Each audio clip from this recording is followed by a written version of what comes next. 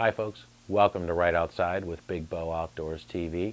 I'm your host Matt Propelka. As you can tell from my Optifade open country camo pattern, we're going to be doing a western hunt today. I was fortunate enough to accompany the guys from Bucks and Bows Archery Shop as they headed out west to central Colorado on a DIY archery elk hunt.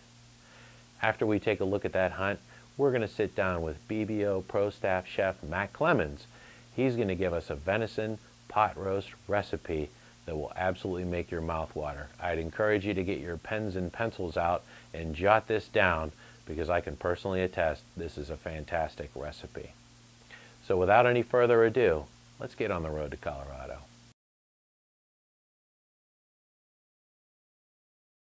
A DIY hunt can be as simple or as complicated as you want to make it. We had a group of guys that were going to drive cross country and a couple other fellows that were going to fly in and meet us. So the upside is we had plenty of guys to share the driving responsibility. The downside is we had a whole lot of gear to take along with us. Fortunately, we were able to take 2 trucks as well as a large trailer full of gear, which also served as kind of a staging area once we got there. And so as you'll see here in the footage coming up, it was a pretty interesting ride cross country, and when we finally got there, the ride itself got even more interesting.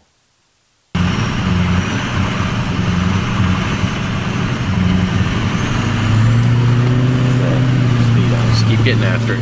At one point during the slippery ride up the hill, I looked out the side view mirror and realized that our trailer was starting to get a little bit sideways.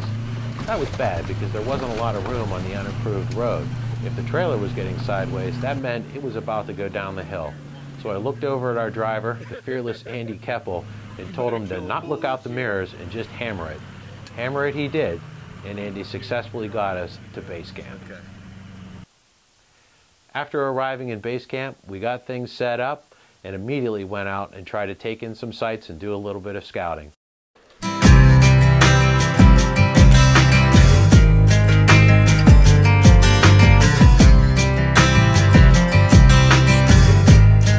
Elk hunting in the Rocky Mountains is a tremendously physical undertaking.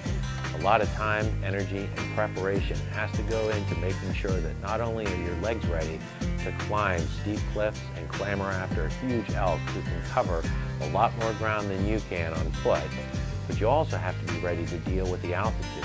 In this case, our base camp was at about 8,500 feet above sea level, and most of our hunting took place between 9,000 and 10,000 feet above sea level. That was a challenge for somebody coming from the East Coast. So I employed the Wilderness Athlete Altitude Supplement, and I can personally attest that it really did the job for me. You start about 5 days in advance to heading out on your hunt, and if you use the altitude supplement religiously, you'll find that you'll have greatly reduced, and in my case, 0 symptoms from being at altitude.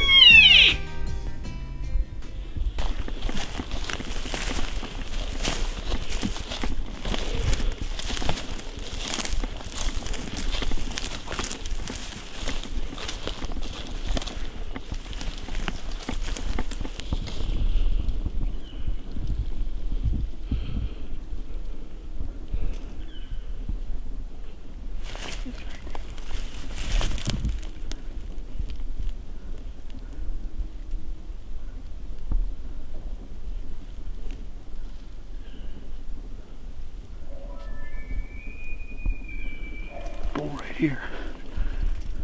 What do you think? After a couple of unsuccessful days, Chuck White and I finally got on a bull that appeared to be a little bit hot to try. So after running across a field, putting my foot into a pothole, dropping the camera, burying myself waist deep in mud, and finally catching up with the intrepid Chuck White, I was able to hunker down in a nestle of bushes, try and get the camera pointed in the right direction, and begin cow calling for Chuck.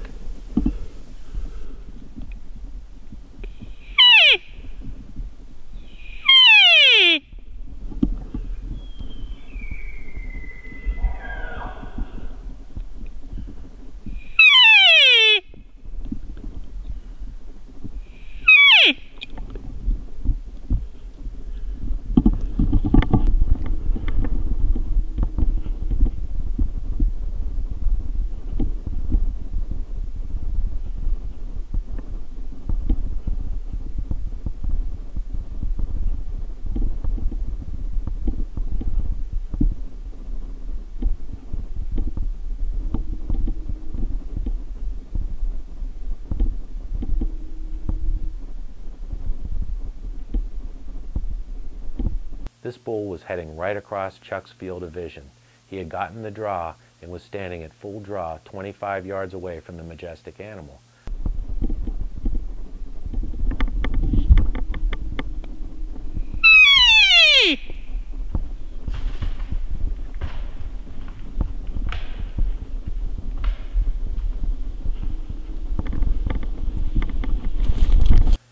Unfortunately, the bull never presented him with a broadside shot. Taking a quartering toward shot on a Colorado elk, or quite frankly any other big game animal, is generally a bad idea. I applaud Chuck's restraint as he let this elk move along, and he finally got wind of me and decided he was going to be a little more secure higher up on the mountain. As Chuck let his bow down, we both hightailed it up the hill. Unfortunately, this bull had decided he had better things to do and already had a herd of cows that he was going to be dodging around trying to chase off the dominant bull. We never saw him again, but we heard him bugling, maybe laughing at us a little bit off in the distance as the sun set on that day. This is Chuck White for Bucks and Bows Archery. Whether you're a beginning archer or a seasoned veteran, we can meet all your archery needs. Bucks and Bows Archery is a Matthews, Bowtech, Elite Archery, and PSE dealer. Bucks and Bows is a full-service archery pro shop. Whether you're looking for that new bow customized to your exact specifications or simply need fine-tuning of existing equipment, we have the technicians and pro staff to get the job done. I'd like to personally invite you to stop by and check out our wide selection of bows. We hope to see you soon. All they ever talk about is that boat. The boat, the boat, the boat. We're gonna put the boat in the water. We're gonna take the boat out of the water. Hey, when are you gonna come with us on the boat? It's a big deal, this boat. To me, it is a complete waste of time. It makes me nervous. Some people want more out of life, and we insure the things that make more possible. Safeco Insurance. Call Andy Keppel with Keppel Insurance for your free insurance review today. ABC Glass and Mirror is your full-service commercial and residential glass specialist. Whether you need custom shower enclosures, same-day screen or thermopane repair, a new tabletop, or a commercial storefront, call the experts with over 30 years of experience. ABC Glass and Mirror is fully insured. They're located on Route 8 just off the Pennsylvania Turnpike. Stop by and visit our friendly staff today. Over the past 25 years, the Three Rivers chapter of the Rocky Mountain Elk Foundation has worked to raise over $3 million to help conserve habitat and fund research for an American treasure, the wild elk. Come celebrate our 25th anniversary with an evening of good friends, fine dining, and an exciting auction. Your participation can help the Rocky Mountain Elk Foundation leave a healthy and thriving elk herd for future generations.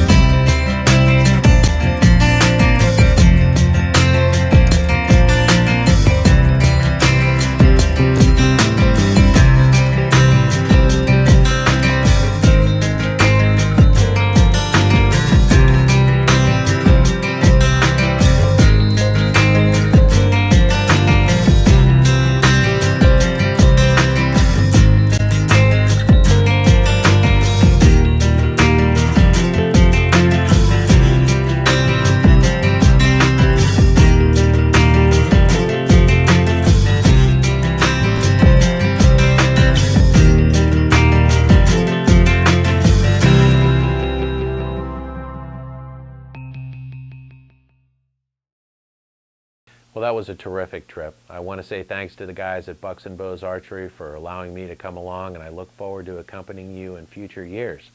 Hopefully we'll have a great elk episode for you in an upcoming season. You never know. Until then, we're going to have to make do with a little Pennsylvania white-tailed deer. BBO Pro Staff Chef Matt Clemens does a terrific job of taking an animal that a lot of folks might turn their noses up and turning it into one of the best pot roasts I've ever had.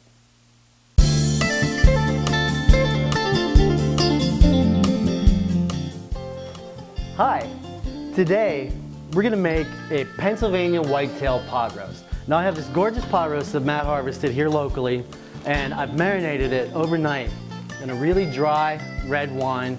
I used a Chilean wine this time, but anything dry that you have laying around will really do, as long as you can drink it. As long as you would drink it, then I'd say go ahead and marinate with it. But For this dish, I like it to be dry. That and 3 or 4 whole cloves of garlic that I minced up really fine, and some whole sticks of fresh thyme. And I just crushed those. I threw all that into this storage bag, and it's been marinating now for about 24 hours. So what I'm going to do now is I'm going to drain this off, drain this wine and marinade off, and let this sit for a minute. I'm going to reserve a little bit of this marinade because we're going to use it later when we make our braising liquid. So the method for cooking this is marinate, sear, and then braise. And that's what we're going to do. Last night we marinated it. Today we're going to sear and braise it. And the reason we're going to sear it is it's going to develop layers of flavor in the pan that later we're going to deglaze with some good old-fashioned ketchup, some local honey, and some bourbon. So get your favorite honey bear and a bottle of bourbon, and let's make some pot roast. Okay, so we've let this pot roast drain for a little bit to drain the excess marinade off. Now we're going to season it. Now this step is really important. Between this and the searing, those are the 2 most important steps of the whole process. So you can see it's kind of purple now. That's because it's been marinating in red wine overnight. But it's important that you season this pretty heavily and that you season it pretty evenly. So I'm going to hit it with some salt first, all over. I cut this into some more manageable pieces so that I can sear it evenly in the pan that we're going to cook it in, that we're going to braise it in, and I'll get more, it'll have more surface area to be seared, which is just going to, that seared flavor, that caramelization is really important to this dish, and it's going to add more of that caramelization to it. All right, so I've salted it. Now I'm going to pepper it, and just salt and pepper is all you're using on this, but I like to use a blend, a medley of different peppercorns. I think it adds just a whole new level of flavor.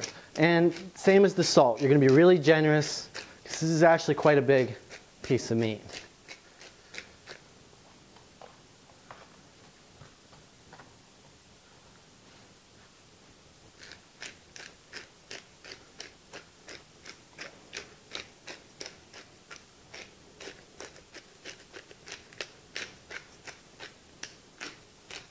There, that's pretty good.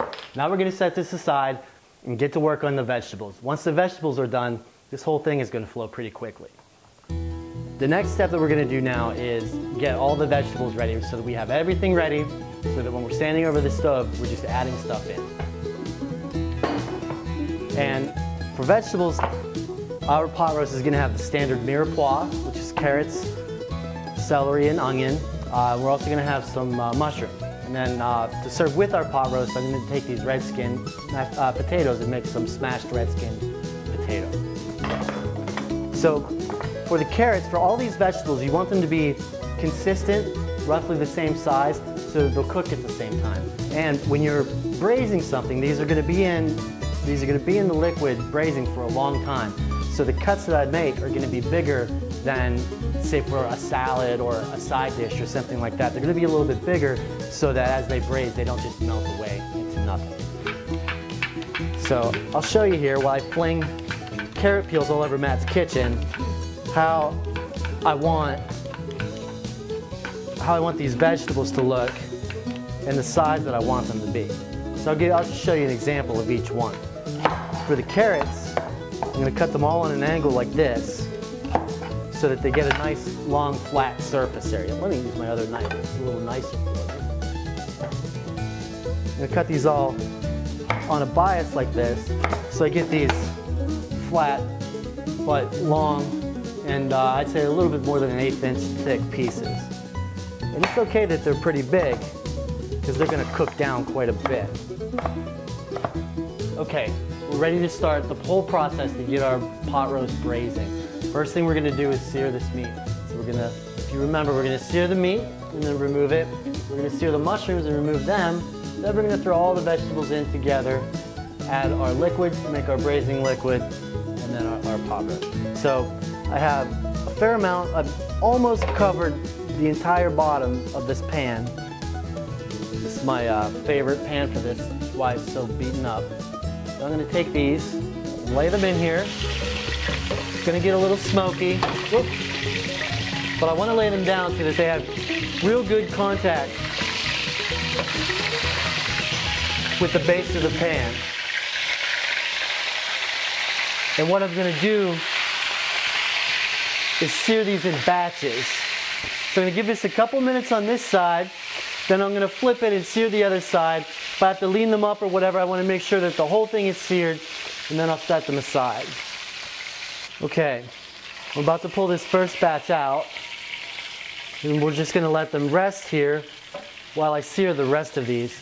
You can see that these have developed some nice color on them. They're not burnt or anything, but they have a nice sear, a nice brown, shiny color to them. This is all just about adding layers and layers of flavor to our pot roast. Now we're going to add the mushrooms in. And I do these separately and first so that they have plenty of room in the pan, because I want to get a real nice sear on these mushrooms. The best way to do that is start with a real hot pan with a little bit of oil. I poured some of the extra oil that we had off. With a little bit of oil. Get them in there. Give them a nice stir, and then spread them out so they're nice and even across the pan. Push them down so they get some good contact. We're going to season them. A little bit of salt. Some of our pepper blend.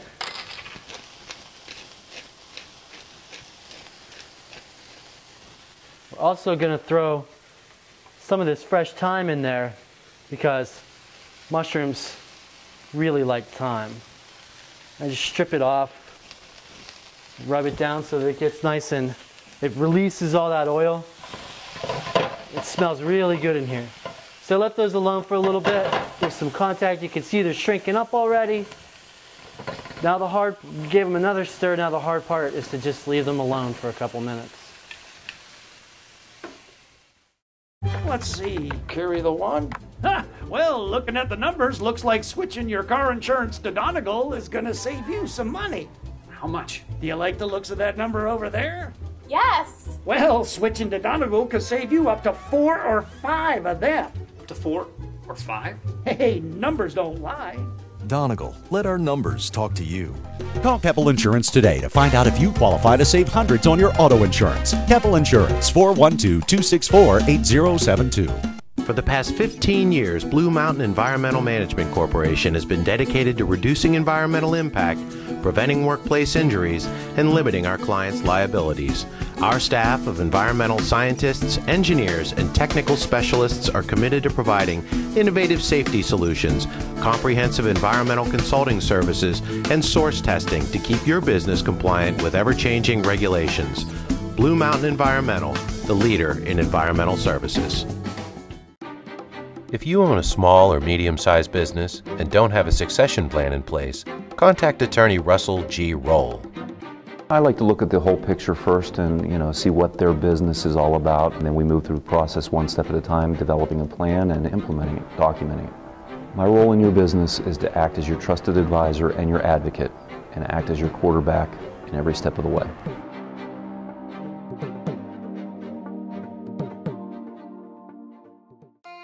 This is Chuck White for Bucks and Bows Archery. Whether you're a beginning archer or a seasoned veteran, we can meet all your archery needs. Bucks and Bows Archery is a Matthews, Bowtech, Elite Archery, and PSE dealer.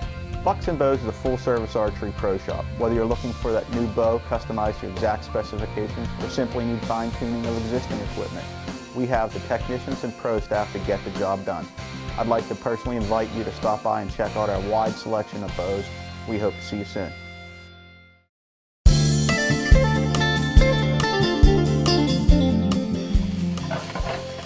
Okay, these have some nice color on them and they're ready. I'm going to pull these off now. I'm going to start with my other vegetables. Got my mushrooms out of there. I think I'm good. I'm going to add my other veggies in. My mirepoix, my carrots, celery, and onions. Once again, I season these guys.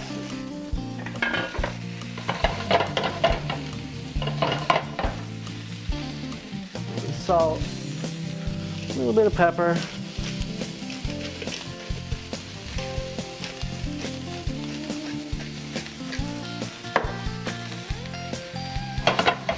I'm cooking these in a nice hot pan because I want to retain that heat in there. Get these guys sweating, and then I'll start deglazing. So since I'm using a really high heat, now I want to keep these moving. I'm not stir frying them, but it's kind of the same idea. I don't want them to sit still too long. You can see they're starting to get shiny now, they're starting to sweat. We're almost ready to move on to the next step. Now I'm getting ready to add the other ingredients to this pan. You can see I'm starting to get some color on my vegetables. They're nice and shiny now. So they have a nice sweat going. These aromatic vegetables are releasing all that flavor that's inside them. It smells really good in here right now. So, time to start building. I'm going to throw those garlic cloves in. I'm going to throw the mushrooms back in.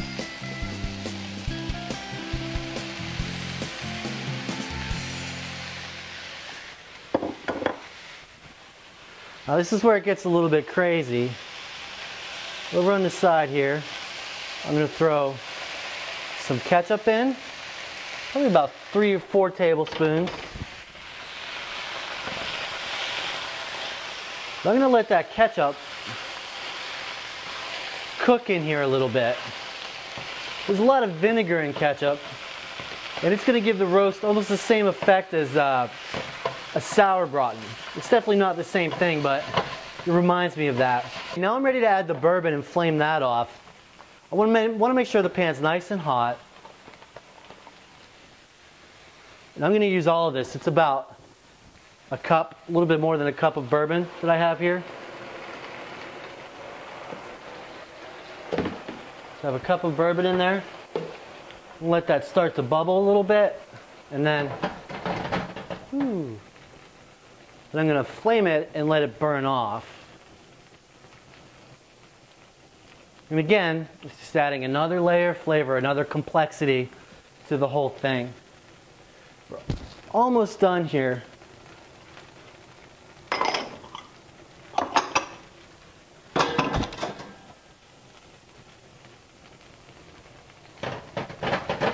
Okay, next we're going to add our beef stock.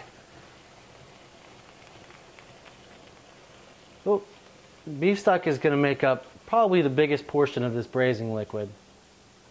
That's good. Now I just need this to come up to a nice heavy simmer or a low boil. I'm going to taste it. I'm going to check it for seasoning, see if it needs anything.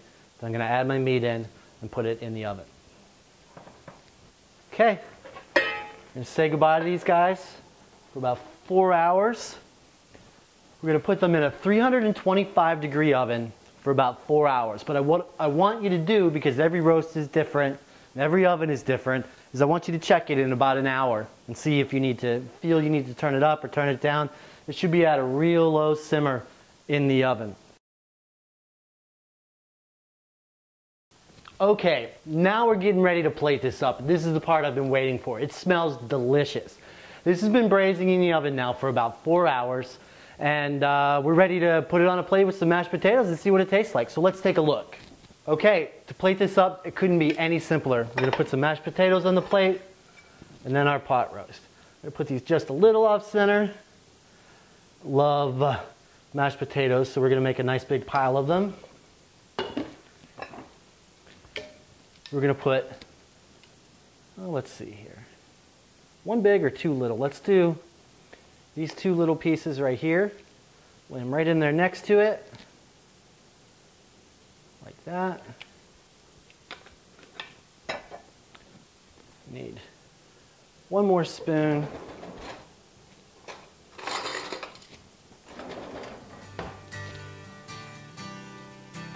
Get some of these vegetables, these mushrooms and carrots, celery and onions. Put that right across the top.